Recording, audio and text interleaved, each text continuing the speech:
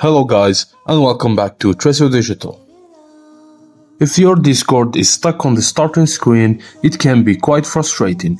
Here are some steps you can try to resolve the issue of Discord stuck on starting screen. 1. Restart Discord. Discord just needs a simple restart. Close the Discord application completely and then open it again. 2. Check for updates. Ensure that you're running the latest version of Discord. 3.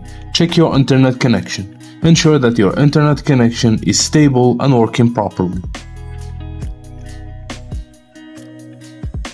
4. Use the web version. If the desktop application is giving you trouble, try using Discord in your web browser. 6. Check for Discord server issues. Sometimes Discord itself may experience server issues. You can check the status of the Discord servers on their status page. Disable VPN or proxy.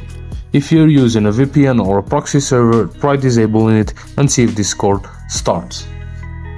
Check firewall and antivirus settings. Your firewall or antivirus software may be blocking Discord. Check if Discord is allowed to access the internet. You may need to add Discord to your firewall's exception list. Clear Discord cache. Clearing Discord's cache may help resolve the various issues. To do this, close Discord, type Windows +R, type appdata and hit enter. Locate the Discord folder, right click on it and select delete. Reinstall Discord.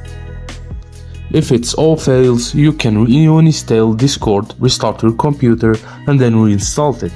This should resolve any issues related to corrupted files or settings. Run as an administrator. Right-click on the Discord shortcut and choose Run as an administrator. This can help in case Discord is facing permission issues. Check for third-party software conflicts. Some third-party software like overlays and recording software can conflict with Discord. And of course, if none of the above solutions work, you may need to contact Discord support team for further assistance. Remember to restart your computer after making changes to ensure that they take effect.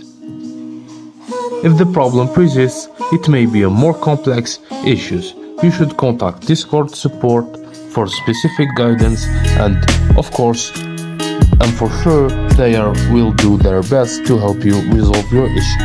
I hope this video was helpful for you guys. Thank you guys for watching and see you on the next video.